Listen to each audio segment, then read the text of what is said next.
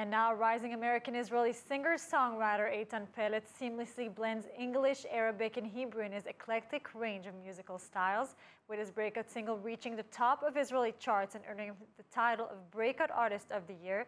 Peled's multicultural talent is captivating audiences and breaking borders, and he's here with us today. You're a little intimidated, I see, with all this whole description. How are you doing today, Eytan? It's great to be here. Assalamu alaikum. Assalamu alaikum. Now, you have the amazing talent of really switching between three languages, you know, Arabic, English, Hebrew. How has your cultural background really influenced your music? Where did this come from, the idea of actually mixing these languages? So I think if I think where the first idea came from, I come from a family of academics. Both my parents are professors. I've always had a big curiosity for culture and for language from home.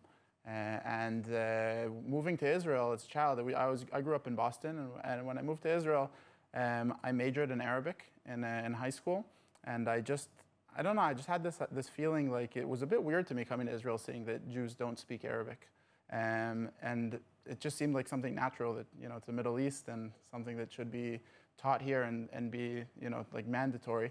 And I really fell in love with the culture. In the army, I was in a A200, which is an intelligence unit, and I did Arabic there, kind of delved deeper into the Middle Eastern culture.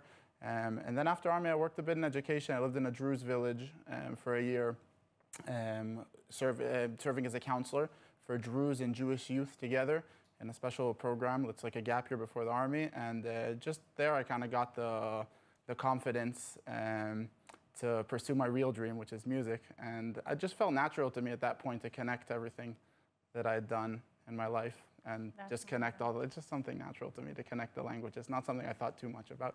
That's really amazing. Now, your debut single, Where Are the Days, gained immense, really popularity, topping the charts. What made you create this particular song as your first song? I mean, I'm happy to say that I read the comments on YouTube and I see it's pretty much like the fauda of songs. I mean, what fauda does in the world, if I may compare. How did the idea come to mind? I think Where Are the Days is a song that, I mean, now I work as a songwriter, so I write songs every day. But that song specifically has a very special place in my heart. I think I wrote it in like 15 or 20 minutes, which doesn't usually happen to me. Usually I spend much more time writing a song. I wrote it for my little sister, Shira. She was going through a bit of a hard time, and I really wanted to tell her something. So I wrote the song basically as a way to express what I want to say to her. And I sat with her in the car afterwards, and I just played her the song, and it was intended only for her ears. And I, for a year and a half, had that song on my phone, and I had no, I didn't even think I was going to put out the song.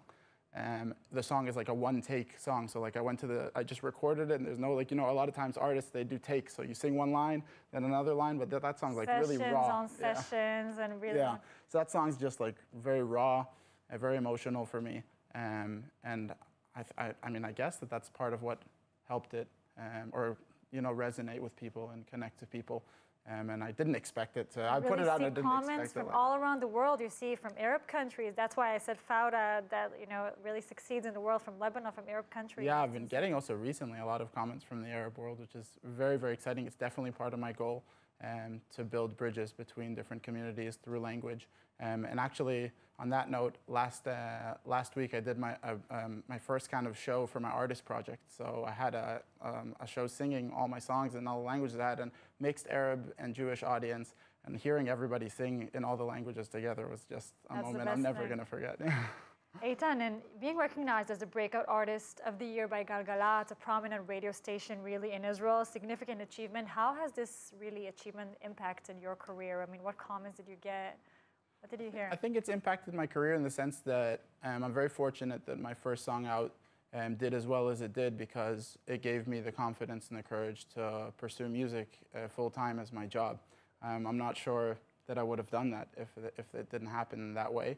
And after I put out that song, I got a lot of requests for writing songs for others, for TV shows, and Baruch Hashem, like being able to make a living out of music, which is a real blessing. It's not an easy thing. Yeah. You want to play something for us? Yes, I would love to. I'd love to.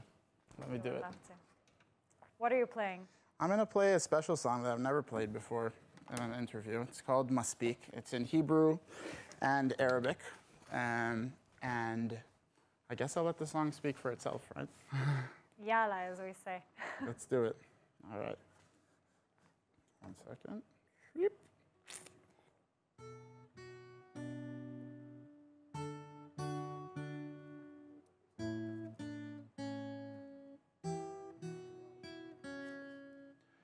כמה זמן את תבוא זריחה, מסתובב, אין לי מנוחה, כל הראש מתחת לשמיכה, והלב לא זוכר איך זה כשאת כאן, כל הגוף רק רוצה לשם, הריאות רק סוחבות עשן, והלב ما فيني أنام صار له زمان وينك يا حياتي ما زلت فتش ומים לעולם יותר לא ניפגש מספיק כמה זה מספיק איך זה לא מפסיק أنا بحلم بيك يوم وليلتني רגע לתמיד ראש בעננים أنا بحلم بيك